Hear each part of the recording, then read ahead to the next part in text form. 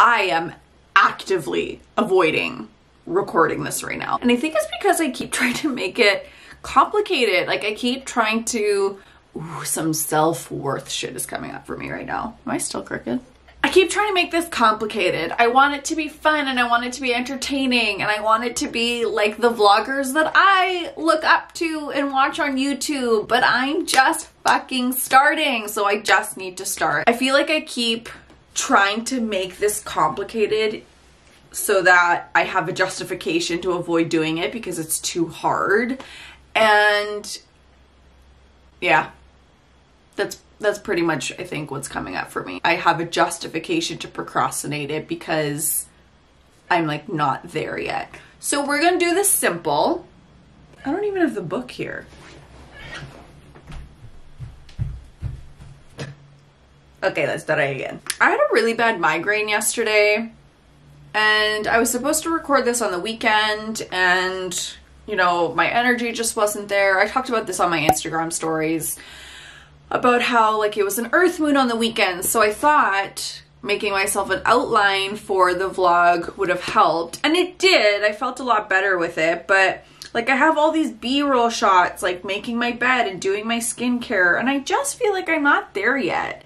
You know, I'm just not there yet. I am going to simplify this for myself so that my brain can actually wrap its head around doing the thing, hitting the record button, hitting start, getting the thing done, because at the end of the day, that's what matters. At the end of the day, having something and connecting with you in some way, shape, or form is what matters. Do I want it to be entertaining? Yes. Like I mentioned before, do I think my self-worth is coming up, that me, just myself, is not entertaining enough for you and I have to have all these like fancy shots and different angles and all of the things that I really love watching on vloggers? And I want to get to that point, but I have to realize that I'm just not there yet. I'm just not there right now. So let's make this simple. I need to figure out what I want to say.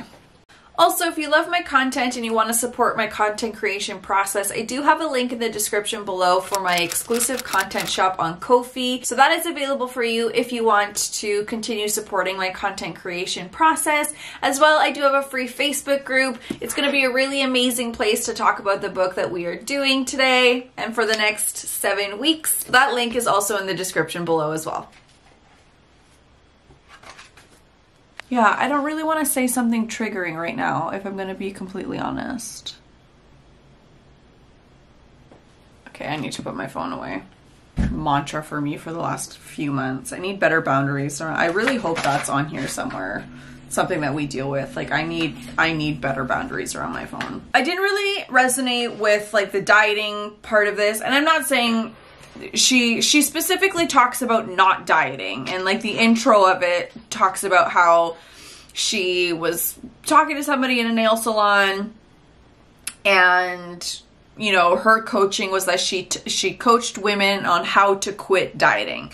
So that's kind of where she's coming from, which I like. But there was this part that I put. She says, I tell my clients, if you've got some excess weight that you'd like to shed, Bear will definitely help with that. But even if you're not interested in losing weight, do the Bear process anyways, because there are so many benefits to this process. Benefits that go way beyond the surface level physical stuff. So that was a little encouraging for me, because when I first started to read it, I was like, oh fuck, what did I get myself into? Like, did I not do enough research on this book? Reading that was really encouraging for me, and it kept me kind of pushing on. The next thing I wanted to talk about that I really enjoyed, that was not like a takeaway or anything, but something I really felt like she put succinctly, is I consider myself a fierce, outspoken feminist. I believe that being a feminist comes down to one key word: choice. I love that. I think that is such a beautiful, beautiful way to succinctly describe what feminism is. Fucking choice. I get to choose what I do for work or if I don't want to work. I get to choose what I want to wear or not wear. I get to choose what I want to do and eat and all of the things. So I thought that was really, really beautiful. And then I have one more note here. The whole, fuck, I probably should have started with this.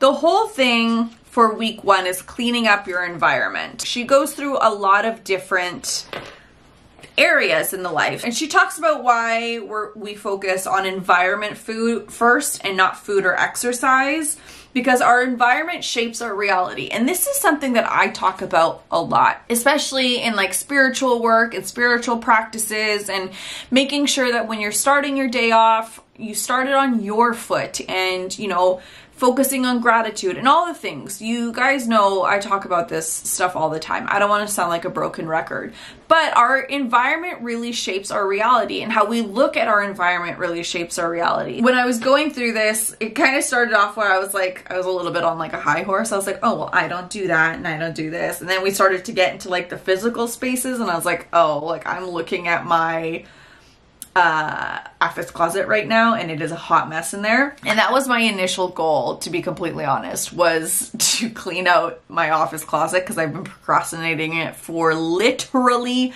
months at this point. But I decided I was not going to do that because it just became too daunting. And I think the other part that I do want to clean up for this vlog is going to be more entertaining, and it's something that I do actually see every day. So my office closet is kind of like bugging me at the back of my mind, versus what I am going to clean today is something that I see every single day. Going through the different areas, she explains, you know, like upgrading your environment, upgrading your life, because what we see, what we focus on is what we then start to look for in our environment. And this one place she talks about is like cleaning up your media environments. This is where I was like, oh, well, I'm pretty good at this already. Like, I make sure that I don't follow accounts that make me specifically feel shitty about myself. Now, there's a really thin line between accounts that make me feel shitty about myself, but that force me to reflect on things I actually need to reflect on, versus accounts that just feed off of shame marketing. Thin line. It's important to discern the difference between those, because it is important to make ourselves uncomfortable and push ourselves out of that comfort zone and think about, you know, perspectives that we might not have lived or experienced or thought of. But there's a whole other area around there that's like, well, this just makes me feel like absolute shit about myself. I don't partake in that. And this one part I highlighted. I know a woman who used to wind down every evening by reading a celebrity gossip blog. I have a hard and fast rule that I don't participate in gossiping. My thing is, though, that like I'll never say something behind your back that I wouldn't say to your face. That is a hard and fast rule that I live by. I just believe in being honest, and I believe in being genuine, and I cannot stand two-faced people that are one thing to my face and then something else behind my back. I won't live that life. It just honestly feels exhausting to me. I actually just posted on Instagram about how I hate April Fool's Day, because I feel like it's just this holiday that is surrounded by lies. Like, the whole point is to deceive people, and I'm like, I just don't feel like that's fun. But I digress. I don't subscribe to gossiping about people. I don't like it. I think there are so many more interesting things to talk about that talking shit about somebody is just not one of them. And I have a really hard time when I see like tabloids and stuff, because I remember when Brad Pitt and Angelina Jolie were going through their separation and were going through their divorce. I had such a hard time seeing these tabloids in the grocery store, because I'm like, I get that they're celebrities, but like, they're fucking people. And this is a really painful experience that they're going through that people are finding entertainment out of. Like, that just makes me so fucking sick to my stomach. It genuinely makes me sick to my stomach that people find entertainment value in watching these people's lives like implode. It's just hard. It's hard to watch human beings treating other human beings like they're not human beings. And I get it that celebrities have a certain level of privilege that, you know, everyday people don't. but it still doesn't take away from the fact that they're still fucking human. Then she goes on to talk about like TV. Oh, right. So like TV shows and all of that kind of stuff. So I've already cleaned up my social media, talked about that. TV shows, I don't really watch TV shows. And when I do watch a TV show, like I purposely watch something that makes me feel good. Like TV for me is a bit of like an escape and something that I want to watch things that don't make me think. That's the point of TV for me, intentionally. So I watch really stupid shows and I don't watch reality TV because I feel like it's the same fucking shit. Then she moves on to like cleaning up your home environment. And I was like, ooh. This I need a little help with. So the space I chose to clean for week 1 of this book is my nightstand. And this I use as like a little altar for myself, but right now it's just... Hi. Hello. This is your little space? This is your little space? Like Matthew and I are hoarders, so like our kitchen is very cluttered. My car is pretty good, to be honest. Like I don't really have a lot of stuff in my car. Like I said at the beginning, I wanted to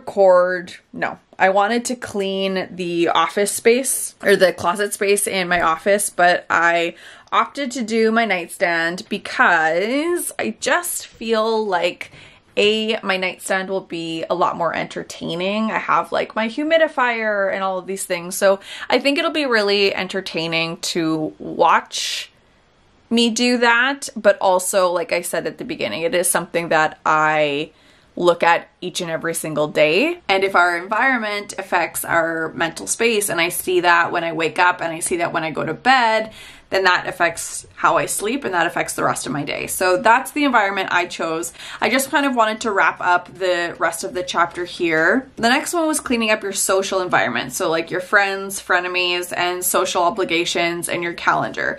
This, again, I've already done a pretty good job on. This has also really shown me how far I have come in my journey. I remember when I was still at my 9-to-5 job, like you had to book me like 3 weeks in advance to hang out with me because that's how like succinct my calendar was and how packed my calendar was. And I was very much a yes person. And I would put myself out just to show up to something because I said that I would. I would later realize that this was like a lot of my abandonment issues rearing its head. This is like a really good like reflection place for me, and for people who haven't really started, this is a really great starting place. So I've enjoyed the book so far. The assignment for this week is to choose one aspect of your environment to clean it up. And she does make a point to say, don't try to do everything all at once. So in my head, I was like, oh, I could clean my office closet. I can clean out the kitchen and get rid of gadgets that we don't use. I could clean up my nightstand. I could go through my clothes. We want to set ourselves up for success. So for me, I'm going to do my nightstand. Pop in the comments below the one environment or one aspect of your environment that you're going to clean up.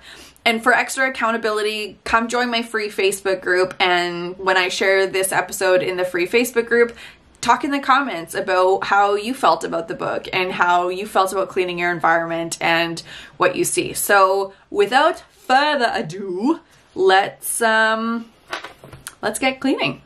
Okay, so before I had moved a bunch of stuff into my office space, but this is what my nightstand is looking right now. So like I have my Kobo, my iPad, a book, my notebook, I have my thermometer to take my temperature every morning, my alarm clock. This is my Muse headband, some essential oils. This, like, look at this. Like, this is just from water. So usually on like full moons, I clean this out to help me release. It's got some like healing crystals and a little floating candle. When it's done properly, it looks really beautiful. This looks like absolute horse shit. I've got just like some hair ties sitting here. There's like a little ring light. Oh, look, another fucking hair tie. Page stickers for the book here. 2 candles. I have a little lighter here. This desperately needs to be cleaned. I don't know if you can see all of this. And then inside too, it's probably just got like water buildup. Yep, that is disgusting. Real here. Book, little slipper hanging out. and then some essential oils. And then you can also see like this needs a good wipe here, whatnot. So like, that's what I'm seeing when I go to bed and when I wake up in the morning. So I've been having a little bit of trouble waking up in the morning, to be completely honest with you. And I'm scrolling on my fucking phone before I go to bed, which I used to have a hard and fast rule that my phone charged in my office. I didn't have my phone charging in here. So maybe I need to get back to doing that. But instead of having like a relaxing nighttime routine where I used to read and until I felt sleepy or whatever, I'm like scrolling TikTok and all of that. So that's not working for me. So let's fucking clean this shit.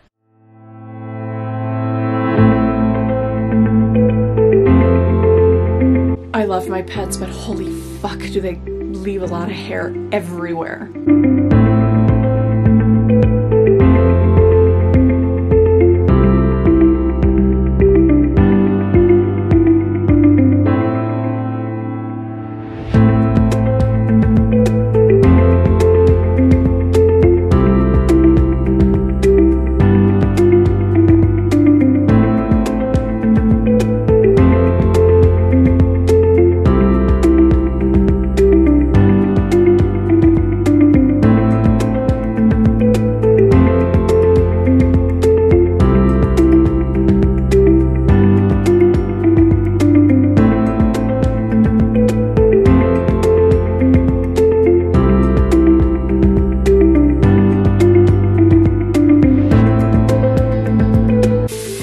Better that looks.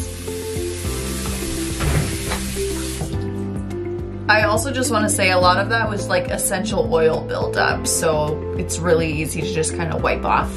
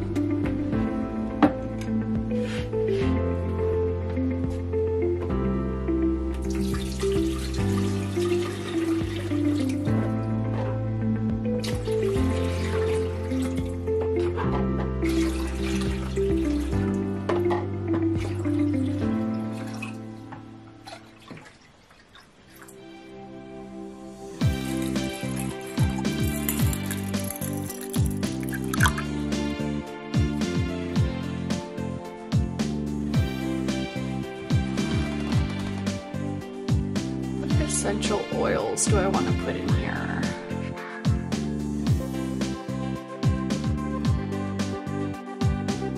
We're still technically in the new moon phase, so let's do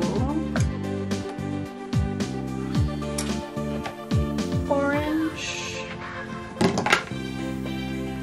Let's do orange, lemon, and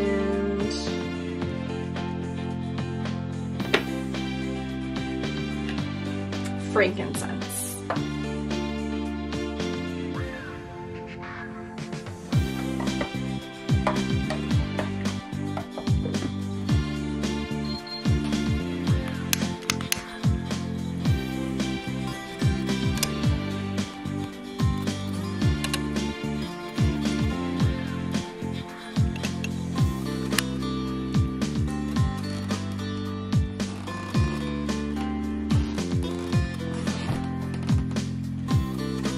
Doesn't this look so much better?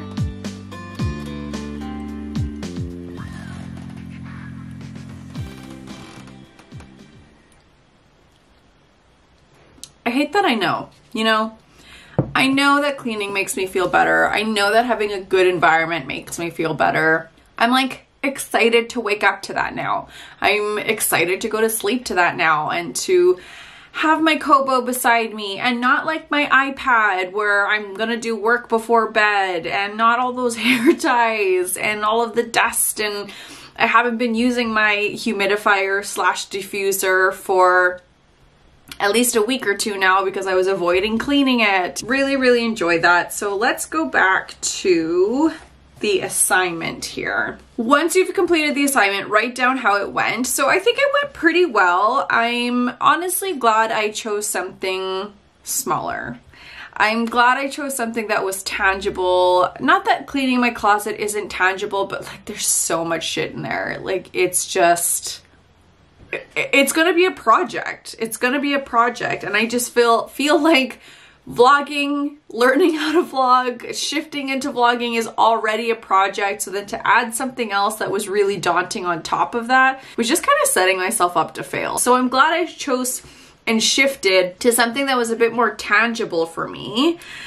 Which area did you choose to clean up? I chose to clean up my nightstand. What changes did I make? I got rid of the stuff that didn't need to be there. I didn't need 2 different candles there, to be completely honest. Well, 3 if I count my floating candle, which isn't that so pretty. I made that with some little crystals that I got, and then a floating candle, and the glass was $1. It's a stemless wine glass that I got from Superstore for $1, and I made it myself. So I think it's so cute. I got rid of that, got rid of the just like riffraff that didn't need to be there, including the dust. So that felt really good. How did I feel before I started? It was daunting. I was dreading it, to be honest. And I'm not gonna lie, I think there was a little part of me, the ego part of me, that was like, what's the point of doing this? Like, is it really gonna make me feel that much better? And how do I feel now? Yeah, it did.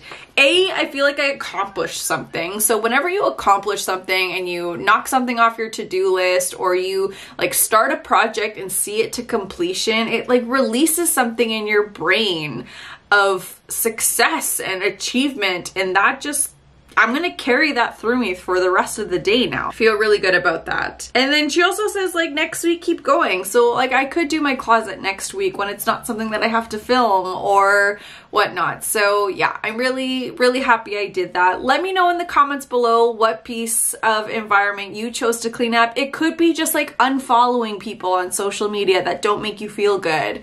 It could be, you know, setting boundaries around a friend that's just kind of an energy vampire. It could be cleaning up your car. It could be any one of those things. So let me know in the comments below what you chose to clean. Or remember, you can join my free Facebook group, comment on the video in the group, what you chose to clean, how you felt about it. I love you so much. I hope you enjoyed this week 1 vlog of Bear by Susan Hyatt. It's a 7-week program that I am vlogging. If you did enjoy it, please make sure that you give it a thumbs up. If you haven't subscribed yet, hit that subscribe button so that you are notified whenever a new vlog comes out.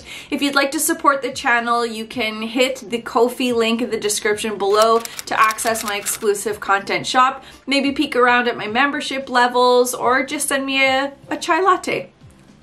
I love you so, so much, and I will see you next week when we are adding pleasure to our day.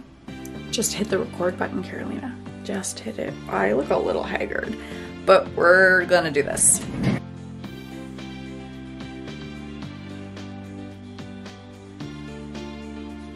What do I want to say? Why is this so hard? Fucking hell. And look at my nails though. Aren't they cute?